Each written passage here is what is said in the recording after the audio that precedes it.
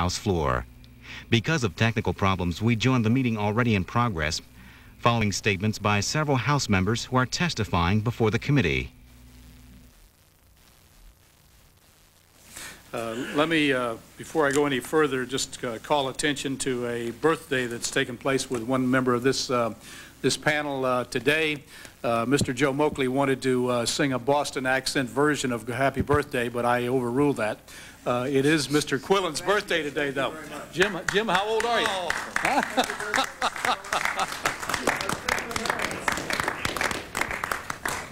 Thank you, Jerry Solomon. I yield to the Chairman Emeritus for a moment. Thank you, Jerry Solomon. You know, I almost forgot it was my birthday. On purpose. Isn't it wonderful to be 19 years old? But you can add 60 to that. This is my 79th birthday. Thank you, Jerry Solomon. Thank you, Jimmy. Happy birthday. Let me just say to the panel that I think the most significant statement made here today was the fact that this is, and I can't remember which one of you said it, but it is not a partisan issue outside of the Beltway. And that is so very, very true. I have a number of questions which, if it's all right with you gentlemen, we can not take up the time of the committee, but I would like to give them to you that you can give us the answers back. And let me just get into one issue, and that is the question of the second rule. And of course, a lot of people outside of the Beltway don't understand what that means, but the truth of the matter is that over the years, the House of Representatives has, on a regular basis, waived the rules of the House. We have waived the rules concerning the Budget Act, and maybe that's how we got ourselves into this fiscal mess that we're in today. We have waived points of order on a regular basis, and what we want to do is to enforce the fact that if we are going to waive a point of order, it's going to have to stand on its own, and individual members of the House of Representatives are going to have to cast a vote to waive that point of order on section, what is it, section 425, that deals with unfunded mandates. That way, every member is going to have to stand and be counted back home. And I have some reservations about the cumbersome way this would have to be implemented. But nevertheless, I think it's imperative if we're going to put any teeth into this piece of legislation and make Congress accountable. So I yield to my good friend, Mr. Clinger. Well, I appreciate the Chairman's comments on this, and we really are very grateful for his support of this. I think, as we've indicated in our testimony, the objective here is to ensure an up or down vote on whether or not we go forward with a mandate that is unfunded. And I think that is the objective we're trying to achieve, and it is somewhat of a convoluted procedure to get there. But this will ensure a clear vote on whether or not the mandate should be imposed without the funding. And I think the other point that Mr. Portman made is, you know, what we're really seeking here, first of all, is to get good cost estimates of what these things cost. Right. I mean, that is the bottom line, is trying to figure out what do they cost, what are we really imposing on people. Thank you, gentlemen. At this point, let me yield to the Chairman Emeritus, Mr. Quillen of Tennessee. Thank you, Mr. Chairman. You know, I've always felt that we needed to do away with the mandates to our states, and I think this is a great procedure to accomplish that goal. I appreciate your all being here. I'm sorry I didn't hear all the testimony, but I certainly support the legislation. Last year I co-sponsored some of the bill, and I'm delighted to be a supporter. Thank you very much. And just point out again, Mr. Clinger, as you brought out, and I did on my opening statement, that our jurisdiction is in Title III. And although we may have some statements to make about other titles, I would hope that the members could concentrate on Title III that we will have to mark up tomorrow, starting at 10 o'clock in the morning. And having said that, let me yield to my good friend, the ranking minority member, Mr. Moakley. In section 424C and D. Turn your microphone on, Joe. We want to hear it. I thought you were used to my voice by now, Dave. All right. In section 424C and D, both seem to require views of committees regarding proposed legislation having budget impact on states or local governments. And I'm just wondering how they are different, and do we need both C and D?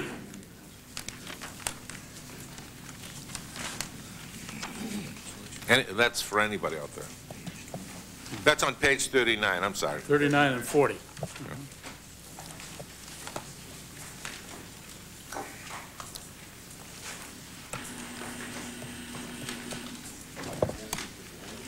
Mr. Chairman, are you referring to the private sector, public sector distinction? No, it's the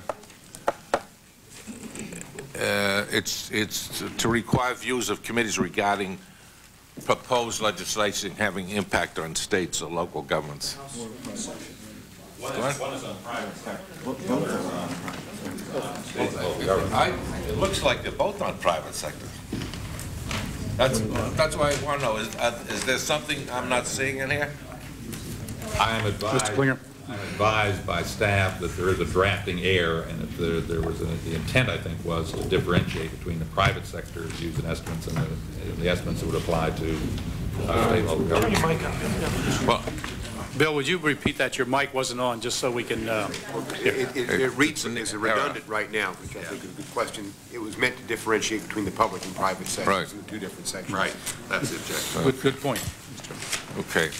Now, you say you want to go through a two-step process on the point of order to make it clear that the vote is only on the unfunded mandate point of order.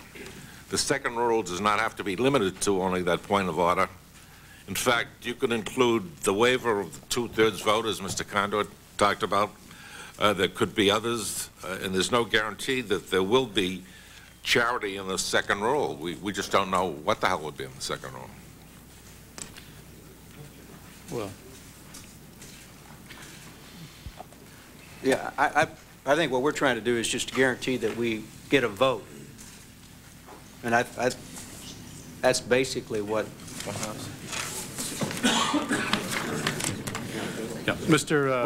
We just want some accountability, that members on the floor have the opportunity to cast a vote. My preference is it be a 3/5 to waive the point of order, but that may not be the wishes of this committee, but that's my preference. No, but I'm saying in the second rule, it won't be limited to unfunded mandates, that you can put other things into that second rule. Well, if the ranking member would yield, by putting this into the statute, it requires a second rule in order to allow us in the Rules Committee to waive that point of order. That was part of my concern, because it takes away some of the power of the Rules Committee. But nevertheless, we are willing to give up that power because it is so terribly important. And the fact of the matter is, the second rule will simply make it in order for us to waive the rule, which we will not be able to do. But I think I may be wrong again, because I just looked at the thing in the cursory fashion. But does it actually refer to the second rule, or is it just by... Mr. Chairman? Yes. Maybe you want to make it an exclusive rule, that it only deals with... I mean, that's your area of review today. You could make it exclusive, and we'd certainly... I don't think there's any opposition. No, I just want to know if it mentions the second rule, just the way we do business up here. That's all. It is I'm implied. trying to change that a little bit. Yeah, it is implied, okay. and I don't know that we would want to get into making it exclusively. Certainly, in order for us to bring it to the floor and waive a point of order, we have to have the second rule. It is implied, and that would certainly be the intent of the legislation. Well, that was my question, whether it was implied or whether it was designated. It is implied. Now, there's a requirement here that the chair has to look to the Government Reform Committee for final determination on the legislative language. Isn't that kind of unusual? No. It's not? Sure, they have to okay our Basically, rule. what the provision of that is to rest final authority someplace. If there is dispute over what is or is not a mandate, there has to be a final resolution at some point as to whether there is a mandate or not a mandate. In our version, we do rest that authority in the Government Reform and Oversight Committee. My understanding is in the other body that is not the case, but in our version. In the Senate version, it's ambiguous, and I think it's got to be dealt with, and that's why it should be in here. Yeah, that's right. I mean, there has to be But it'd be something we can conference later on. But as the gentleman pointed out, we have defined what an unfunded mandate is, and hopefully that would cover most of the instances. There may be times when that will not be as clear, in which case we best. But isn't it the Speaker or the Chairman of the Committee of the House that makes this determination? Whether a point of order lies in a... Parliamentarian does. Well, okay. I'd just like to read the rest of it, and maybe we'll just add to it. What does final determination mean? What happens if the presiding officer of the House disagrees? Is that binding on the chair? And I don't see any language in the bill pertaining to that. A parliamentarian's decision is binding on the chair under all circumstances. I'm just saying if the House for good or bad. If the House disagrees, what happens? Well, they could overrule and appeal the ruling of the chair, but the Speaker is bound to follow the parliamentary decisions because he is the Speaker of the House for both sides. Thank goodness.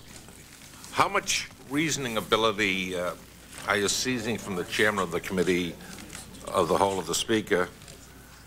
Because the Chair in his rulings is supposed to be independent, following the rules and precedents of the House.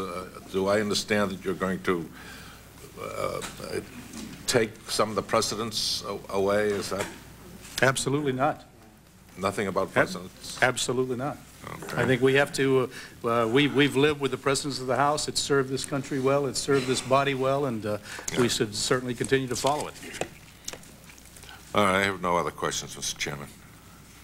Thank you, and let me yield to my good friend, the Subcommittee Chairman on Rules, Mr. David Dreyer of Claremont, California. Thank you very much, Mr. Chairman, and let me congratulate the panel and just underscore a couple of points that were made by virtually all of you, and I think were pointed out once again by the correction that the ranking member just made and pointing to a problem on page 39 of the bill. This clearly has been a bipartisan effort, and Tom, while you said the bipartisanship extends beyond the Beltway, it seems to me that Mr. Moakley's correction that he's just made here has demonstrated his willingness to try and improve this legislation.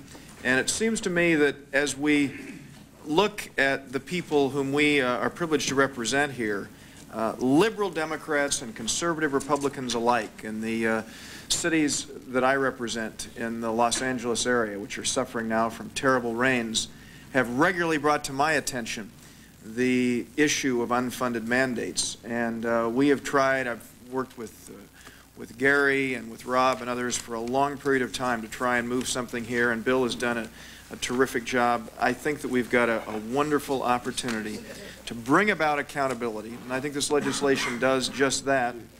And it seems to me that as we seek accountability, the issue that was just raised by Joe Moakley with you is a very important one, Bill, because we need to have an arbiter in this thing. And it seems to me that the Government Reform and Oversight Committee is the natural spot for that to take place. Why?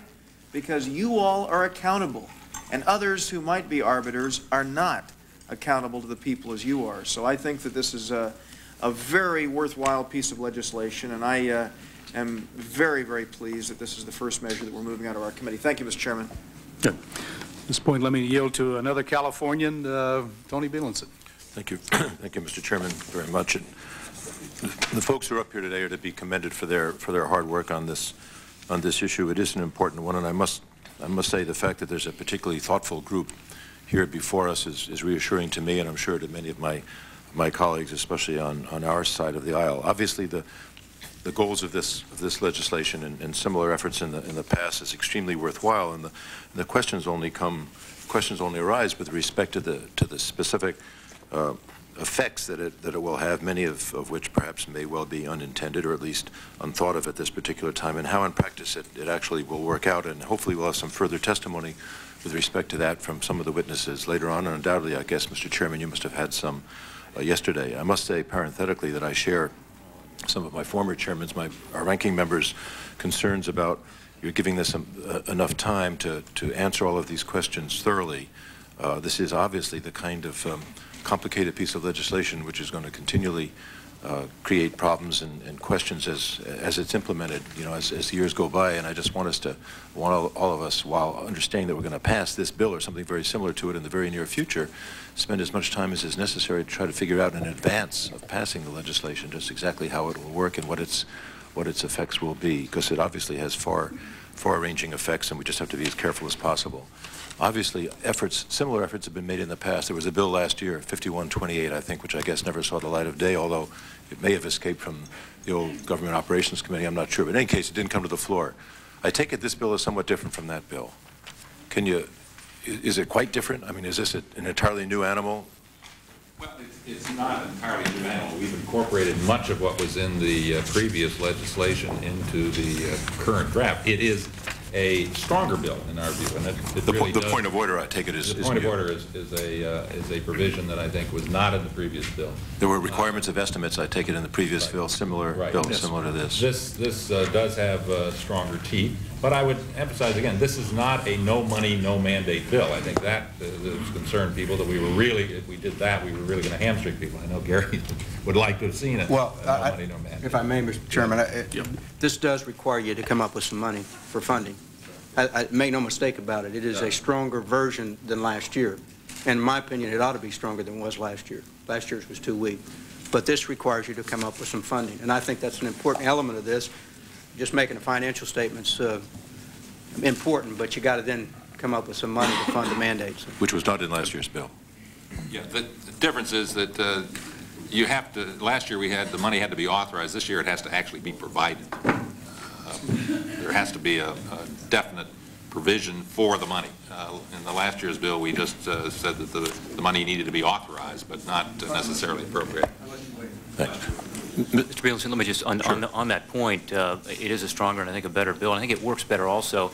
Under our old bill, we had a problem, of course, that the authorizing committee might do one thing, but then the appropriation committee would choose not to fund a mandate.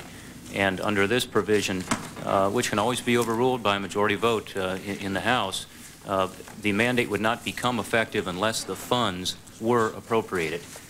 This is a way in which to get at the appropriation problem without applying a point of order to the appropriations bill, which we thought would unduly tie up the system. Thanks, Rob. Mr. Chairman, is it all right if I ask a few more questions? Sure. Thanks. Mr. Davis and Mr. Klinger, I think the chairman, were talking before about reauthorization bills and how, if in effect they were basically a strict reauthorization bill without any increases in them, they would not be subject to this piece of legislation because it's not new legislation. To the extent that a reauthorized bill, some environmental bill, let's take it as an example, increases the standards or somehow increases the requirements, I suppose, for costs at some local or state level, even though it's basically a reauthorization of some existing law, I take it that incremental cost of those additional standards would have to be funded under this bill, or at least the point of order would apply under those circumstances. Only if it exceeds the threshold. In other words, only if the impact was $50 million or more nationwide. Okay, but presumably if it's a bill which applies nationwide, it would, but it would apply. But the provisions of this new bill would apply only to those incremental. Exactly. Only not to the basic. Not to the basic. In other words, our intent was not to in any way undercut or water down. Whatever we have, whatever is okay. Thank you. A couple more questions, if I may, Mr. Chairman. The bill acknowledges that it may not, and I think I'm using the words of the bill, may not be, quote, feasible to make a reasonable estimate, and the CBO director may issue a statement to that effect. What does one do then? What's the status, for example, of the point of order against new or expanded federal mandates in the absence of a CBO estimate? And how can you then ask the Budget Committee or anybody else to make such an estimate if the CBO itself has already said that they don't think it's feasible to do so? Where are we then? That provision applies only to the private sector analysis. If the CBO says they are not able to estimate the effect on the private sector, then so it would not apply across the board. It's only the private sector area, and therefore the point of order would not lie. Now, the point of order lies only with respect, does not lie with respect to the private sector, is that correct? Only with respect to state and local governments. So your answer to that is that that the point of order is not involved in this particular instance because the non-feasibility phrase refers only to the private sector. The objective here is to get a good idea of what the costs are going to be. In some instances, the CBO may indicate that it's impossible or extraordinarily difficult for them to arrive at that, but that does not involve the point of order. Okay. Several factors seem to make it likely that it's going to be difficult to get at times reliable estimates of federal mandate costs. That's obvious, and you're all quite aware of that. Legislation is often drafted relatively broadly. Direct costs, to the extent that they can be determined at all, are likely to vary widely from state to state and from locality to locality, making broad generalizations difficult. And further, and perhaps most important and most potentially troubling, obtaining accurate information from states and localities on a timely basis, which seems to be necessary or essential for the CBO to make any decent kind of estimates, may be difficult. What do we do then? Or how do we? We don't want it to obstruct the process, and obviously you're reaching out in all the right ways to try to find ahead of time, if at all possible, we know what the cost of these mandates are. But what if, first of all, some of the information is going to be difficult to come by, and in some instances you're not going to be able to get it at all if local governments don't respond to you? What do we do then? Just make the best possible guess and move ahead? I think you work with the national. I'm not being critical. I'm just trying to. It's a good question, a good practical question in terms of how you implement it. I think you go with the national organizations who've done that in the past, where they would do surveys and can help. You'll get some input on that. It may not be as accurate as. When you say national organization, Tom, what do you mean? NATO, the Governors Association, this kind of groups. They could do a survey. They could take look at it from that. And your experience is that they've done a pretty good job with respect to those kinds of estimates. They do a pretty good job. You don't get 100%, but you get a ballpark. Sure. Yeah, that quickly. The purpose of a lot of the provisions of this bill are to provide new incentives, and one of the new incentives in here, of course, is for state and local government to provide that information. And if they don't, that's their problem. It's their problem. The authorizing committees are now required to consult with them, and then the ball shifts to their court. And I think what you found, the groups such as NACO that Tom was involved in have newsletters periodically that come out with new mandates and so on, with new cost estimates. The state of Ohio has done a lot on that already, as have other states. So I think they have every incentive now to get involved in this process and to let people know.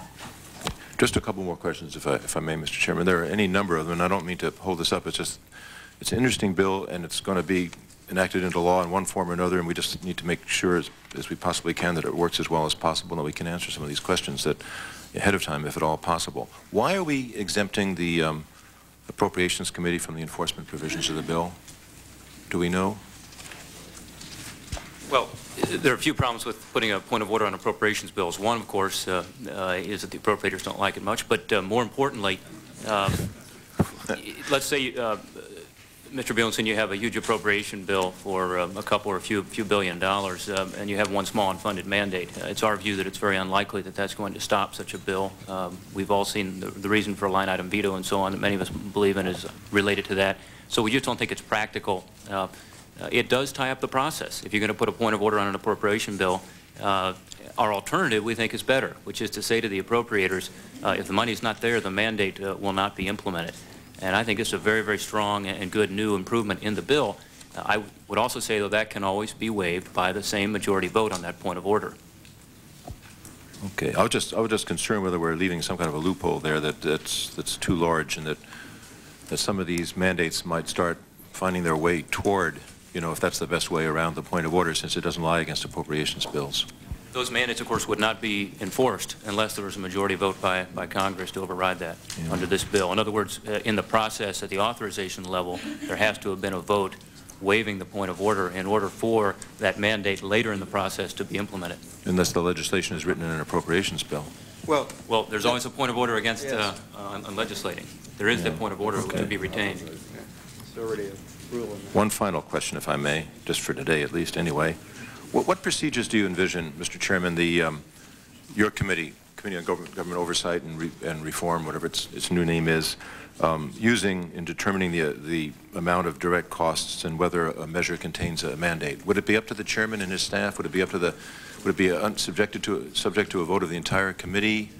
The Budget Committee, I'm just, again, thinking out loud, the Budget Committee often will send us a little letter written by the Chairman himself or herself, presumably after consultation with some of the members, that a bill that's before the Rules Committee does or does not require a waiver or doesn't need a waiver and so on. How do you propose to undertake You're asking this? how we determine, actually we charge the CBO with determining what the impact of the mandate would be as to whether it meets the threshold figure or not.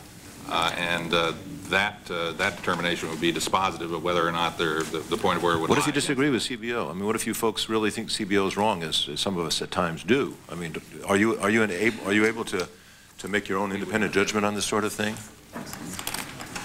Yeah. It is, the CBO estimate is dispositive of the issue. Okay. Sure you want that? Sure you want it? Well,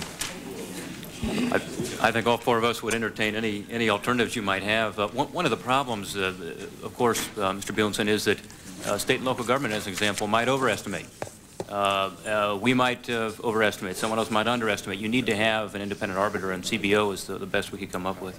Yeah. And they have the ability to do it with an additional authorization of $4.5 million in this legislation. Mr. Portman makes a very good point. I mean, we recognize that there's a tension here between what the state and local government may see as a mandate and the cost of that as to what we might see. And our intent, I mean, I think there's a I just want the we to be we elected officials and not just the CBO. I'm not worried, you know, I think, as opposed to the state and local officials and their estimates. Mr. Bielenson, in the end, this particular bill has judicial review, and you could have that come into play if there is a I understand, Gary. No, that's a valid point. I just want to make sure that we don't give up our prerogative as elected officials to some, you know, staff folks around here. In effect, CBO, qualified as they are and nonpartisan and straightforward as they try to be. There might be one other point that would be useful to make, and that is that there is a requirement for advisory panels in this legislation. In other words, CBO would have to seek the advice of state and local government officials in putting together these estimates. So we think that would lead to better estimating. And a bias from the point of view of the state and local governments, too. On an advisory basis. Yeah. Okay, let me just make one other comment, if I may. Under the bill, federal agents, on the same general subject of losing some power ourselves as elected officials, under the bill, federal agencies also may be given authority to reduce programmatic and financial responsibilities of states, localities, and tribal governments to a degree commensurate with the level of federal funding provided. I just raised the question whether such authority should be granted to federal agencies without some further check from us in the legislature as to how they carry out their authorities. If some cutting back on responsibilities is to be required in order to fit in, excuse me, the responsibilities and the duties, so that they will be taken care of by the amount of money that we're funding, should it not come back to the Congress itself to decide what cutting back of duties or requirements, responsibilities there should be, rather than on the part of some federal agency? The authorizing committees would determine that. They would be the final I hope so.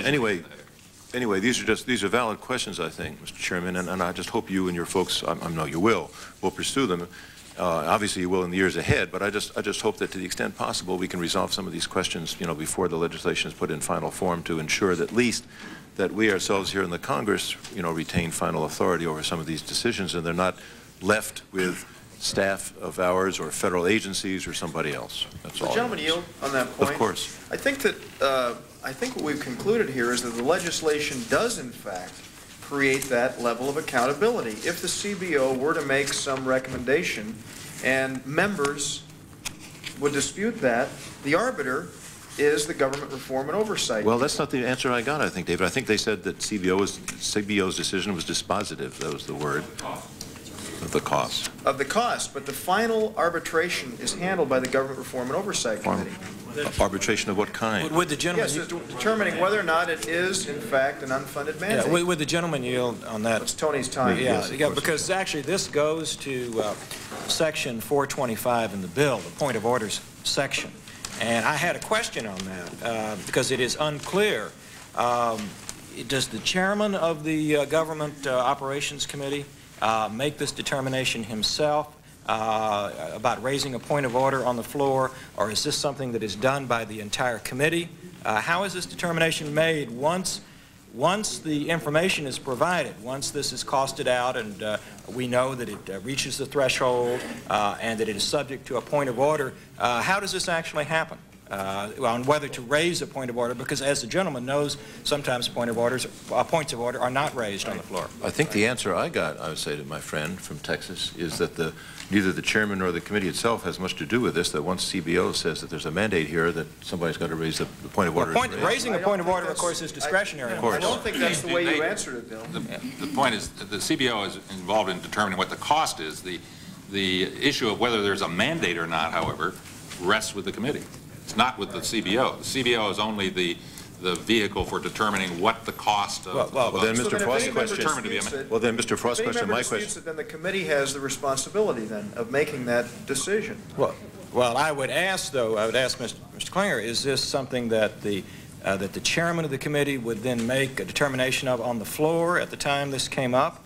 Or would the committee meet? How would this be handled? I'm unclear as to whether or not, first of all, whether this is a mandate, and secondly, whether or not the point of order is actually made. Because my point is that, as we all know, sometimes legislation that is subject to a point of order comes to the floor and no point of order is made. And that is a critical question about who makes that determination of whether or not to raise the point of order. Yeah.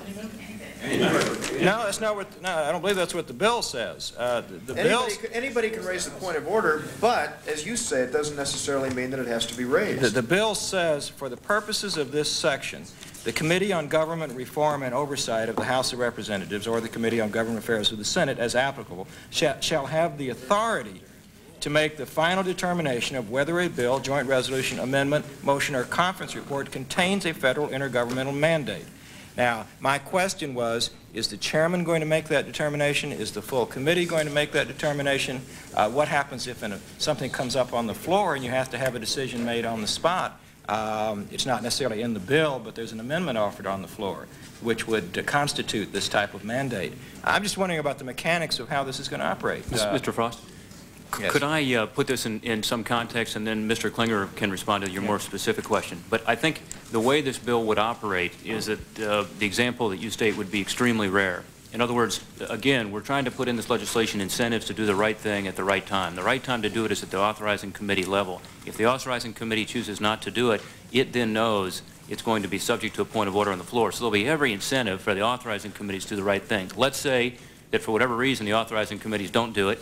It gets through the Rules Committee somehow, and you all don't catch it or choose not to take up the issue of the unfunded mandate. It gets to the floor, and you, Mr. Frost, raise a point of order. There's an unfunded mandate in here that affects my district of Texas. I know about it. And then someone has to be the arbiter. Otherwise, you know, there's total chaos. Now, if you have a better suggestion, I know we've been interested in entertaining it, but it's in that point at which then the chair defers to the Government Oversight and Reform Committee, and Mr. Klinger will have a procedure there, but my point, I guess, is that it's going to be very rare that we get to that point in the process. I would suggest to the gentleman that if, in fact, that we follow the procedures as outlined by Mr. Solomon, the new chairman of this committee, if we follow the procedures and grant open rules as a matter of course, that this will not be so rare. If we grant open rules, any member can stand up on the floor and offer an amendment, which could, in fact, be a mandate. And the language in the bill specifically refers to amendments, not just to bills that have come out of committees. Right. And so this may not be so rare if, in fact, we have open rules and if we are going to have a lot of amendments on the floor. And my only question is, it's just a procedural question. Yeah, it's At that point, is the chairman of the Government Operations Committee going to be the one that stands up on his own and says, yes, this I've consulted with my staff and this constitutes a mandate and I'm going to make a point of order, or does he have to convene his committee and have the committee determine whether this is a mandate or not? Yeah. One more point on the amendment. I think that you would have every incentive, as would any other member, to have that amendment scored before you bring it to the floor if you care about the amendment. And that's my only point, that you're not likely to see a situation where it comes naked to the floor. I'll let Mr. Klinger respond. Well, I was just asking the gentleman how this is going to work. And if it doesn't come up till it's on the floor, one would believe that it's up to the chairman to make that decision. There's no requirement at that time for him to convene his committee. I'm just asking. Okay, because again, I think we have to all understand that we're operating in a different world now. And I take Mr. Solomon at his word that this committee, the Rules Committee, is going, as a matter of course, to grant open rules. And to the extent that we do that we grant open rules, all types of things could occur on the floor. And I think we have to look at the language before us and anticipate things that could come up on the floor. I don't think we should close our eyes to those possibilities. Other comments? And now I recognize the gentleman from Florida, Mr. Porter Goff.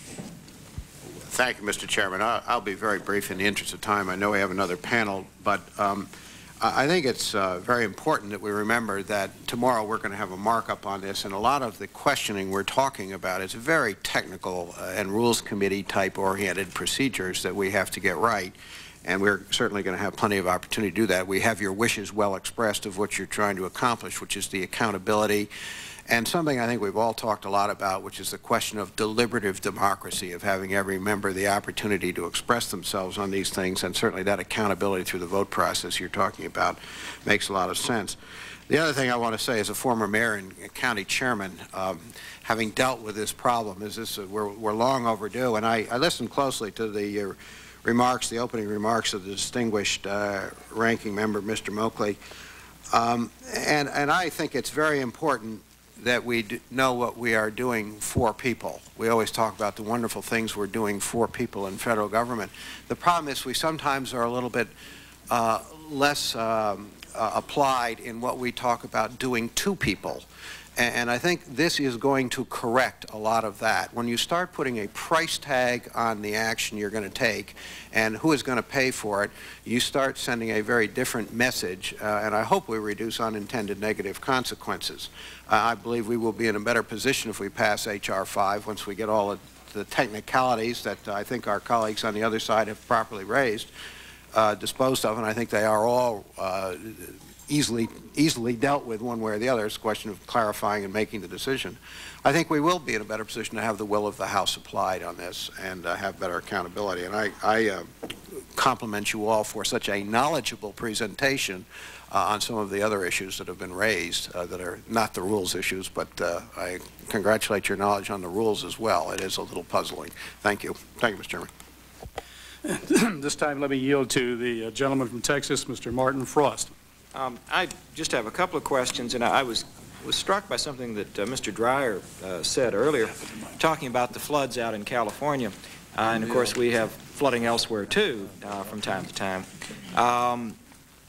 A lot of the planning that goes into flood control is not necessarily on a mandated basis. These are flood control grants that local authorities seek, that they voluntarily want. I have municipalities in my district that are clamoring at my door all the time, wanting flood control grants, wanting me to contact the Corps of Engineers to try and get a creek widened and deepened. You aren't suggesting, are you, that the federal government would then take on those kind of projects on a 100% basis rather than a cost-sharing basis as is currently done, are you? The gentleman yield on that point. Absolutely not. In fact, I think that we need to clarify what we're doing here with this legislation, and that is we are creating an opportunity to enhance the relationship between federal and state and local governments, to try and provide an early warning mechanism so that we can deal with these issues. So that's not the goal that we've had at all, Martin, and I appreciate your letting me clarify that. And in fact, Republicans in previous Congresses have taken the position that the local share should be greater during previous Republican administrations, as I recall, that rather than an 80-10, 80-20 or a 90-10 sharing, that these should be done on a 50-50 basis. I recall that during either the Bush or the Reagan administration, that that the federal government's share should not be as great as it has been in the past. And I just want to make sure that we aren't reversing that now and suggesting that the federal government share should be greater on things like flood control and perhaps airport runways and things of that nature. Absolutely not. Mr. Frost, if I may call your attention to page 22, and where we indicate that the term federal intergovernmental mandate would clearly exempt a condition of federal assistance. In other words, anything involved with a grant or a condition on a grant clearly not affected by this legislation. Okay. And I have another question, because I'm just curious about how this operates. If I understand correctly, that one of the other exemptions is enforcing constitutional rights. Generally, this would be civil rights legislation. I realize that this legislation is drafted to be prospective in nature, that it wouldn't affect any law that is currently on the books. But let me cite as an example a law that Congress passed several years ago, and that's the motor voter law. I don't know if this has come up in this hearing already. Is it contemplated that motor voter would be classified as a law affecting constitutional rights and therefore would be exempt from this language? It's not retroactive, so the motor voter is not affected. No, if it had, I'm just saying that if this legislation had been in effect at the time that we passed the motor voter law, would the motor voter law have been exempt from this legislation? Because this is a very controversial area, as you know, the states It is a very controversial area. Mr. Frost, I don't have the ability to answer it definitively, and we need some constitutional scholars in here probably, but it's my view that it would indeed be an unfunded mandate. It would not be exempt. That's correct. Motor voter would not have been exempt from this legislation. It's not clear that that is a civil right, I think, is the issue. Or a constitutional right. Constitutional right. Well, the right to vote, of course, is a constitutional right. Absolutely, and every state provides that right. And the question really is because we may well have other legislation affecting the right to vote, affecting voter registration or matters related to voter registration. And this is something that is of some controversy in terms of the state's role. I know it is in the gentleman from California's state, and it is in other states too. And I'm just seeking some clarification if voter registration laws would be exempt, not just the specific motor voter law, but if voter registration laws would be exempt from this language, from this legislation. Since you clearly don't, if the gentleman, since you clearly don't intend it to be exempt, maybe you ought to think about saying something about laws affecting registration requirements and so on. If one of you gentlemen would yield, I would object to that because many of us voted against the motor voter bill specifically for that reason, because it was an unfunded mandate and caused tremendous cost to the taxpayers of the state of New York. Mr. Chairman, my only question is this legislation written in such a way so that your objection will now be overridden by this legislation? Are they taking voter registration laws out of the unfunded mandate category by the way they have written this legislation? And there has not been a conclusive answer at this point from the panel. We'll let Mr. Klinger answer. Let me just respond very briefly. It's the motor voter bill is not a question of whether you have the right or not the right to vote. It's a method of facilitating the ability to vote. But so I think that's a different category than whether or not you're really affecting the right to vote, which I think would be a much would clearly be a. Well, what if my question then goes to other matters relating to the right to vote, and a number of years ago when I was in a private practice of law in Texas, prior to being elected to Congress, I was involved for the plaintiffs on a lawsuit brought on constitutional grounds challenging the Texas voter registration law at that time. This was when we did not have a 30-day cutoff, when we had a much longer cutoff. You had to register in January to be able to vote in an election in November, and there were some other states that had that too. And that law was struck down on constitutional grounds. And so that the whole subject of voter registration certainly could be a constitutional issue. And I would suggest to you that you may want to clarify in your legislative language or in your report language exactly what your intention is as to voter registration legislation, because this subject may come up again.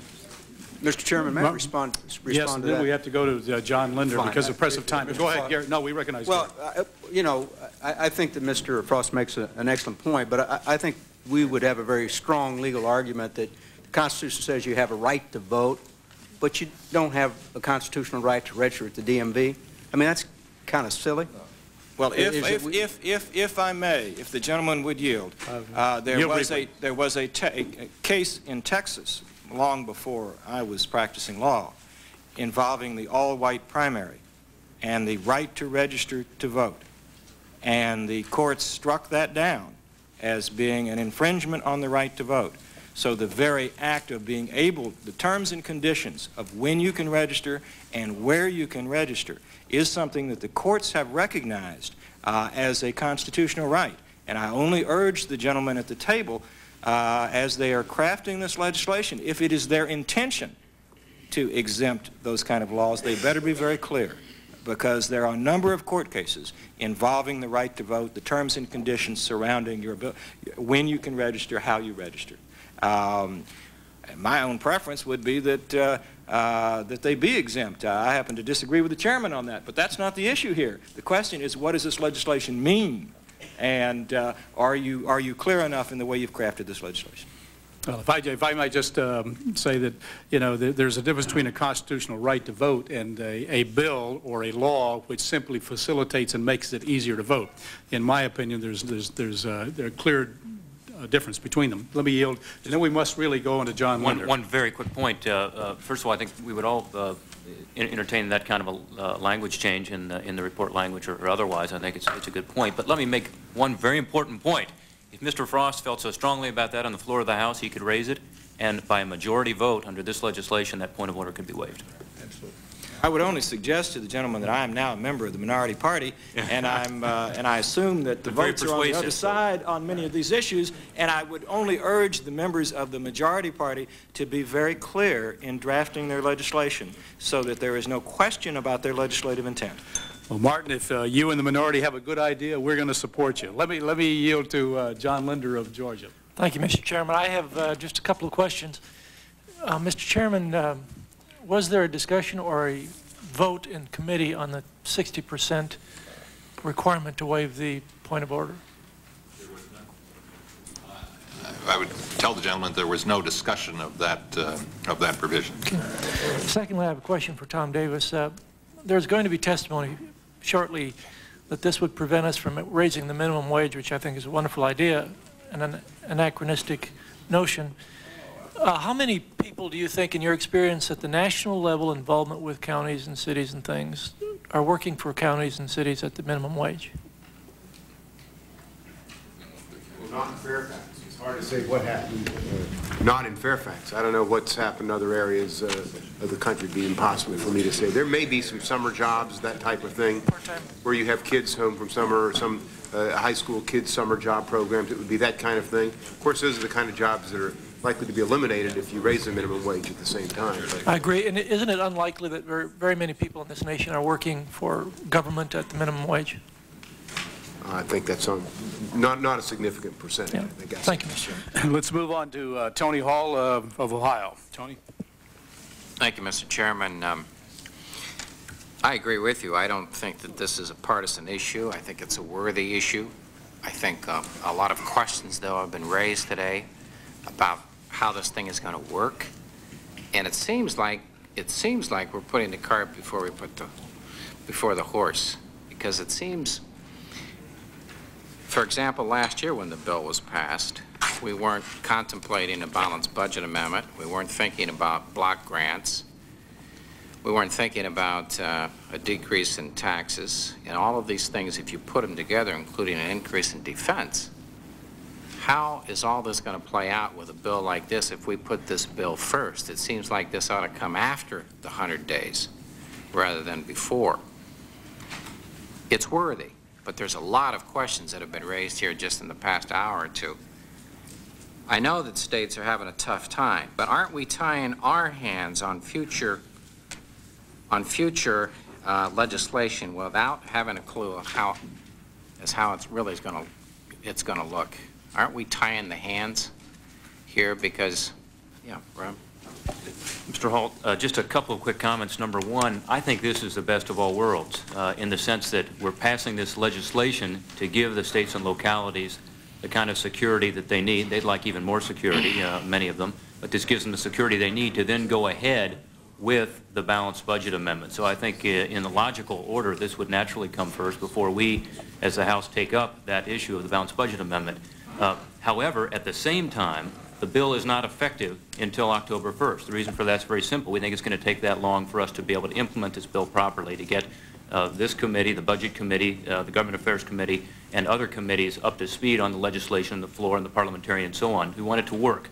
So I think in some ways the timing is perfect. It's before, as you say, some of the major changes that we're going to be contemplating. I think it's necessary to give the states in particular that kind of comfort. and yet it's not effective until October 1st to give us time to get into place the mechanism so it'll work properly. Let's take the WIC program, for example. It's a specific program. It's considered probably our finest, one of our finest federal programs that we have. It's not a partisan issue. If we give it to the state and it's exempted with other specific exemptions in the bill, like, for example, probably with food stamps and everything, we take the mandate away. Well, let me ask this question. If we exempt WIC, because it's such an important program, isn't it like the constitutional and civil rights and national security reasons, isn't it as important to fight for this and infant mortality rates as some of the other things that we're exempting? Well,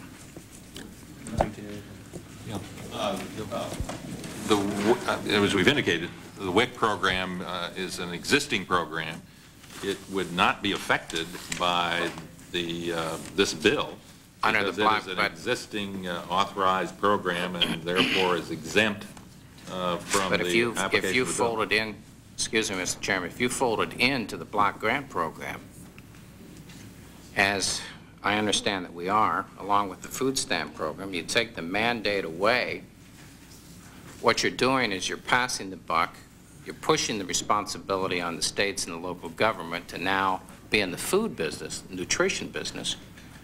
You're taking the mandate away and you're saying for them, you know, divide up the resources. Now, as Mr. Davis, as a local county executive and many of the people served in local governments, if you have to decide what kind of program you're going to go for as far as nutrition programs or economic development or building a bridge or high visibility things, nutrition programs and poverty programs are the last thing that you're going to decide upon. What's going to happen is that I think the WIC program, the block grant program, all of those things are going to take the short end of the stick. But we don't know because we're putting the cart before we put the horse. We're putting, what we're doing is we're passing this and we don't know what's going to happen with the block grant program. So what you're doing is you're going to pass the buck onto the states and local government. You're now going to make them experts on nutrition and local programs. It's not a mandate. And why are you doing this? Because at the same time, what's going to happen, they're going to come back upon us and there's going to be the question, you're going to require more reports, but the problem with it is you're going to demand that they become experts in nutrition. There's going to be less of a pie, and Well, let me just respond. One of the reasons that we're doing it now is because this is a vital concern to the states and local governments. I mean, really, this is in response to their very strongly urged request that we consider this legislation now before we move to a constitutional amendment to balance the budget, because they're concerned that those costs will be forced back on them. So this is really in response to their initiative that we are undertaking this. I think it would be difficult for us to prognosticate what may or may not happen to existing programs, but I think that in terms of assuring the state and local governments that we're not going to be overloading them in the future, this is important. If the gentleman would yield. Tony, you know, I sort of think it's the other way around. You know, first of all, states have departments of health, departments of human resources, and they have more expertise than we have in Washington by a long shot. Now, let's just go back to in the early 80s. We had all kinds of categorical grant programs in education, and we were micromanaging the educational system throughout this country, we from Washington. And what we did, if you recall, in 81 and 82, we wiped out those categorical grant programs. We turned them into a block grant, similar to what we're talking about here. We gave the money to the state of New York or the state of Ohio, and then we mandated that 80% of that money be passed on to the local school districts so they could establish their own curriculum based on their needs. And that's exactly what you're talking about here. You really are not passing any buck. You are giving them the ability to decide what their priorities are. In Wyoming, the priority would not be so much for WIC as it would be in New York or Ohio. So, Mr. Chairman? I'd be glad to yield to the gentleman. It is necessary for us to pass this legislation before we move on to any additional reforms. You will not have welfare reform and other reforms that cause great change among local governments, because state governors will absolutely go bananas if they believe we're going to do welfare reform and other reforms without relieving them of unfunded mandates. We're going to hold ourselves back. This has got to be done first. We've got to assure local governments, whatever reforms we do here in the House, that we're not going to put the burdens back on local governments. And then, in addition to that, you have the opportunity, even with this bill, to take any program, any issue you want to the floor and make a convincing argument that we ought to continue this. But when you do that, you have got to fund it. You can't pass on the responsibility to someone else. So we're not taking people's options away from them. They can go to the floor and convince the rest of us that it's a great program, it has merit. But we have got to pass this, or we will not get to the additional reforms that need to be done in this House. Well, I am concerned about, you know, these unfunded mandates, for example. I'm concerned about if you put, as there is a bill right now, all these block grants into one program, and then you make the states decide whether they want to fund it or not. They can back out of it because it's now not a mandate. And what happens is, as you listen to the city of mayors, you know, we have the food stamp program, we have nutrition programs, we have school feeding programs, we have the WIC program. They're wonderful programs. They are mandates, but the fact is, even in my own hometown of Dayton, Ohio, which almost has full employment at 4.2%, what happens when, in fact, every year, and these programs continue to go on, even with the best case scenario, the 66 food banks that are in my district, they're continuing to increase about 13 to 15% every year of people asking for more and more food because the gap between the poor and the rich. So in a way, aren't we passing the buck because we're making the states and local government make that decision, because we're taking the mandate off. Now we're saying, you take care of the hungry. And the fact is, they won't be able to, Gary. They won't be able to do it. Tony, I don't know. So who has the responsibility? I don't know if we're taking the mandate off yet or not, because we haven't got to welfare reform. I mean, I don't know that that this House is going to totally dismantle the food program. I don't know that. But that's exactly. I don't believe that will be the case. They might make changes in it, but we're speculating that. That's exactly my point. The point is, we're passing this bill before we know exactly what's going to happen with those bills. And I'm thinking this ought to come after the 100 days. Mr. Klinger, well, the gentleman, to respond, and then we have to move on to the other Ohio. I think the gentleman from California, Mr. Kahn, has made the point that unless we pass this, unless we give some assurance to states and local governments that we're not going to continue to load them on with more and more of these things, we're never going to be able to pass any kind of reforms on welfare reform, on health care, or any of these other matters that are going to be Tony. One last question, Jerry. And what's wrong with mandating certain directives on the states and making them pay for it if, in fact, they caused it in the first place?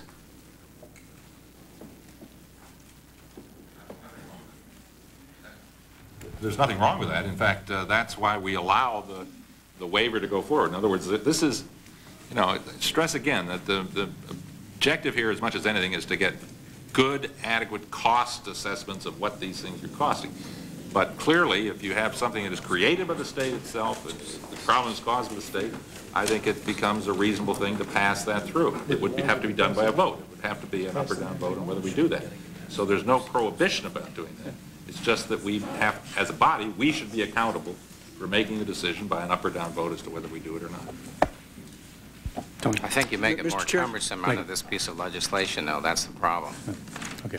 Let me Mr. yield Chairman, now can I to just make Gary Condit. a real brief comment to what Mr. Linder brought up just a minute ago on the 3/5 vote? He asked a question to the chairman, was this brought up in committee? And I was going to bring it up in committee as an amendment, and I want the Rules Committee to understand that there is some interest in this occurring, but I was asked to defer to Title III, which you have jurisdiction over, and that's why it wasn't brought up yesterday in the committee. So we deferred it to you, and I still request that you consider that. I didn't entertain any amendments to Title III because of deferring to the jurisdiction. And we we really do appreciate that on behalf of the ranking member and myself. And let me just say that I just made an announcement down on the floor that we will be considering this bill under an open rule, so that people are going to have their opportunity and their day on the floor. Let me yield to the gentlelady from Ohio, Mrs. Deborah Price. Thank you, Mr. Solomon, and I welcome my former ranking member from the former Government Operations Committee and so many of the other members that we worked hard with last term on this very same issue. And I appreciate Mr. Portman's reference to the great state of Ohio as well, because our Governor, George Voinovich, has championed this cause across the country, and he's been a wonderful supporter, as well as my own local mayor, Greg Lashutka, who did a study some time ago which indicated that the average cost of unfunded mandates to citizens in our city of Columbus, Ohio is $850 per household, and that's a significant amount of money. I'll be very brief, and I only have one question. The threshold figures that we're talking about, whether they're the state and local ones or the private industry ones, do they have any geopolitical boundaries at all, or is it nationwide? Is it cumulative, total? Okay, and the same for the private sector. That's good. That's all I have to ask. Thank you very much for your succinct answers. Thank you, Mr. Chairman. No questions. Let me yield to the very distinguished gentleman from Miami, Florida, Mr. Lincoln Diaz-Balin. Thank you, Mr. Chairman. I appreciate very much the presentation of the four gentlemen who have honored us with their presence today and given us so much useful information on this legislation, which is long overdue. In the state legislature, in Florida, some years back, we passed a bill saying that we in the state were not going to send unfunded mandates, require or impose unfunded mandates upon the localities. And when Mr. Davis mentioned that this is not a partisan issue outside of Washington, D.C., that really struck a chord, because in the state legislature, that was not a partisan issue. In a very bipartisan manner, we came together and said that we weren't going to continue imposing those mandates on the local governments. I have just one question, Mr. Chairman, if I may, for Chairman Klinger. I wasn't able to view the meeting yesterday of your committee. What changes, if any, were made yesterday in your committee markup from the introduced bill? Let me see. I think the only amendments from the introduced bill, there were relatively no changes made, with one exception, and that was to make it clear that Social Security was not, and that's right, and court decisions were not involved. So that those were the only changes of any substance. Court decisions were involved. Social Security was not. Okay. Well, thank you. Court decisions were, we made it clear that court decisions were a part of what we were talking about in terms of the unfunded mandate. They this are. Would be a court decision that reinterprets a bill to make it a mandate that would then be would be subject to the point of order. Not would be one. Yeah. Commission, which is in Title I, would be authorized to look at the court decisions, existing court decisions. Fine. Thank you very much, and I would yield back at this time. Mr. McGinnis. Thank you, Mr. Chairman. To the members of the panel, first of all, I am a supporter of your legislation, but I think that you need to tighten it up. I think that Mr. Frost's comments, at least to me, were most persuasive. I would imagine that Mr. Hall and I probably have a different philosophy on the bill, but I think that what Mr. Frost was saying is some language that you should take to heart. The exceptions concern me greatly. I mean, the constitutional provisions that if it deals with constitutional rights, it will be exempted from the bill. To me, it's kind of like, as you know, the state of Colorado has 4 borders, and it's like guarding 3 of the 4 borders and leaving the other one completely open. So I kind of sensed during the discussion with Mr. Frost that perhaps some of the people in the room may have been a little defensive, but I think his suggestions would help the sponsors of the bill, even though I think it's going to hurt Mr. Frost's philosophy in the with the bill in the future. I think it's a hint to us who support it very strongly. Tighten it up. Watch those exceptions. I think, in some disagreement with some, that, for example, the motor voter, although it's retroactive, this may not apply, that you may very well find your purposes defeated on an argument in front of the courts that it did affect the constitutional rights of somebody to vote. So as I look, Rob and Gary, gosh, I'm very persuaded by your argument, but don't ignore what he's saying. I hope that you take that to heart. Thank you, Mr. Chairman. Mrs. Waldholz. Thank you, Mr. Chairman. I want to express my appreciation to the panel for your work and that of the other people who have been working on this issue. I'm very supportive of your efforts and of the legislation.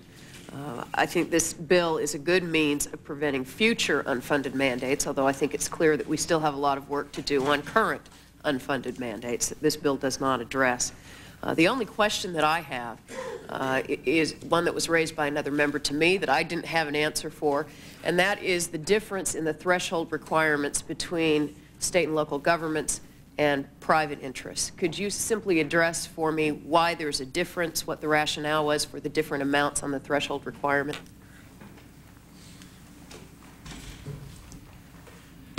Mrs. Waldholz, I think the reason for that distinction is simply the fact that the Congressional Budget Office has told us that if they have to go down to $50 million for private sector mandates, they will be absolutely overwhelmed. As you know, there's a distinction with a difference between the public and private. Although the threshold is different, there's also a difference in terms of what then happens. On the private sector, it's simply informational.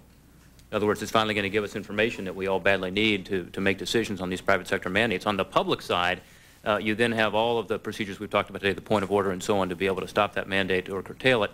And the Congressional Budget Office, frankly, has told us that if we go to $50 million on the private sector side, they just would not be able to provide the kind of analysis we're looking for. I don't know if Mr. Klinger has a further comment on that. It really was more of a procedural problem because the CBO has indicated that the Senate has a higher threshold because they didn't get the word that the CBO had indicated they could deal with those at the $100 million level. I think the Senate version has $200 million. So I think that ultimately we would probably reconcile it at the $100 million. But as Mr. Portman said, this is primarily on the private sector and informational, so that we have good figures that we're talking about, rather than imposing the mandate. Thank you. Gentlemen, I want to thank you for coming. I would point out that this rule will be on the floor next Thursday, a week from Thursday, and you'll be live for debate, and I believe you'll be scheduled for Friday of next week. So we look forward to seeing you there. We thank you for your excellent work on this issue. It is so terribly important. Thank you again. Thank you very much for some very illuminating discussion, too, but it's a big problem. Okay. Yep. We're going to wait a minute for the stenographer to change his tape here.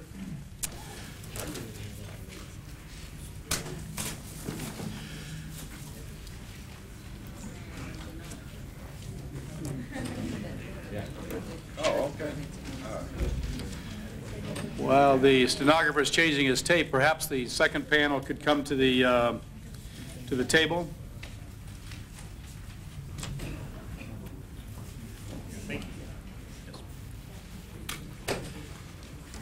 Do we have all three of you here? Let's see. I certainly hope so.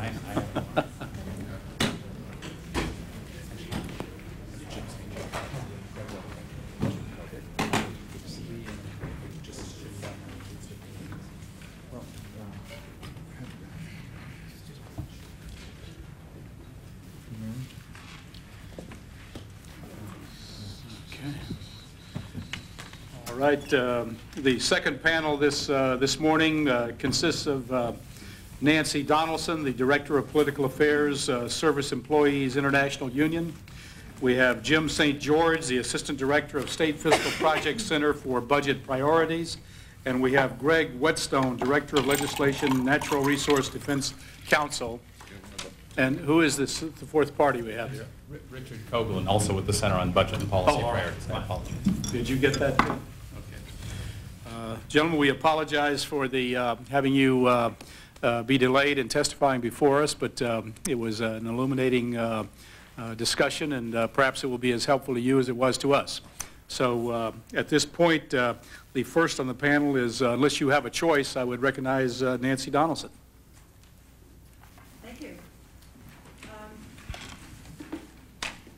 I am the Director of Legislation for the Service Employees International Union, and on behalf of SEIU's 1.1 million members who work in healthcare, the public sector, and building services, I would like to thank the Chairman for this opportunity to present our views on this important issue.